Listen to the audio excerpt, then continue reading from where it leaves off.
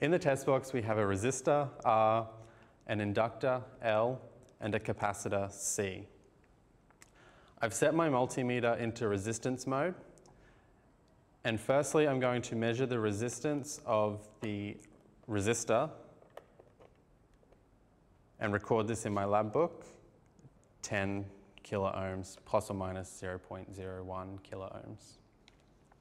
Next, I'm going to disconnect these leads and connect them across pins 2 and 3 to measure the resistance of the inductor and record this in my lab book, 488.9 plus or minus 0.1 ohms.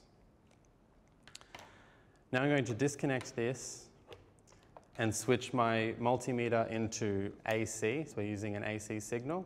And now I'm going to connect the power supply across pins 1 and 3 to build the R.L. circuit. I'm going to switch on the power supply and connect these leads to pins 1 and 2 to measure the voltage drop across the resistor and record that in my lab book, 11.07 plus or minus 0.01 volts.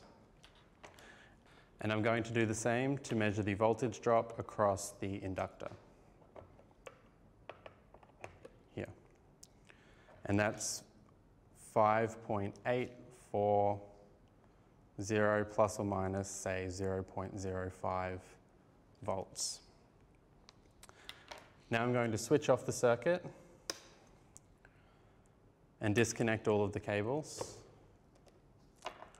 Now to build the R.C. circuit, I'm going to put the power supply across pins 1 and 4 and use another lead to short circuit the inductor across pins 2 and 3. So now we have our R.C. circuit. And once again, I'm going to connect the multimeter to measure the voltage drop across the resistor in 1 and 2, and the capacitor in 3 and 4, and the combination in 1 and 4. Finally, I'm going to remove the short circuit, and I have an R.L.C. circuit.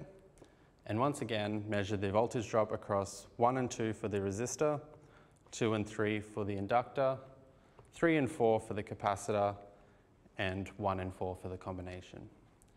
You can use these results to calculate all of the quantities specified in your lab manual and draw the phasor diagrams where necessary.